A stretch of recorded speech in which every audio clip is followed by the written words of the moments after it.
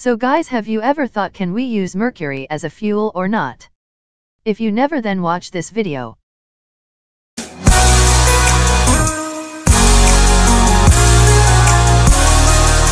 So guys, here I am Rick going to tell you, can we use mercury as a fuel or not? If yes, then why, and if no, then why not?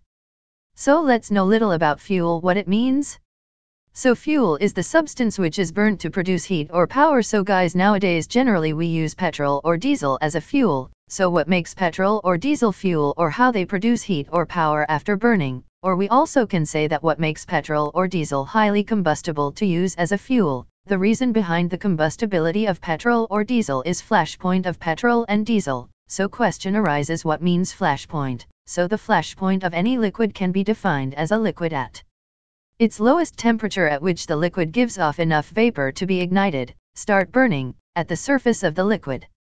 Combustible liquids have a flash point at or above 37.8 degrees Celsius, 100 degrees Fahrenheit, and below 93.3 degrees Celsius, 200 degrees Fahrenheit. And petrol and diesel is one of the liquid which has flash point in between 37.8 degrees Celsius and 93.3 degrees Celsius. Now, let's talk about mercury. Can we use mercury as a fuel?